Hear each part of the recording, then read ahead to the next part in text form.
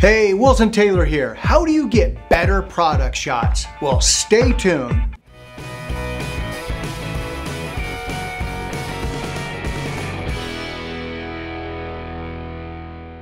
So how does the average person get great product shots? Well, what would you even want a product shot for? Perhaps you like to do Instagram posts. Perhaps you want to put it onto Etsy. Perhaps even something like eBay. So you're looking to sell different items. You might want some better product shots. Some things to keep in mind is always think out of the box. Perhaps your own setting. If you were to take an item and just place it upon the table and take some shots of it, is that really appealing to the average person when they look at it? Does it really catch the eye of one that might be interested in purchasing perhaps that used drone that you're looking to get rid of? Do you live next to a park? Could you take the item and go to a nice setting, and especially where you don't want a high noon sun shining down. You want good lighting. So again, think out of the box. What is around you, your immediate area, that you could take it and place it and perhaps even dress up the item around you? So thinking out of the box to get these better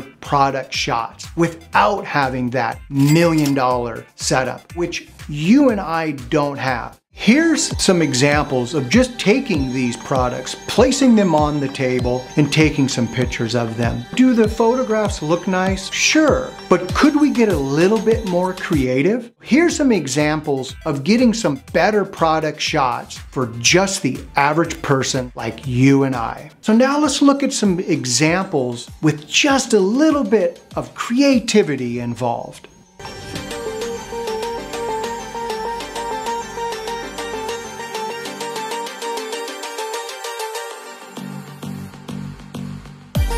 And what if you don't have a nice camera to take these photos with? You can always just use the camera that's on your phone. And here's a few examples of just that.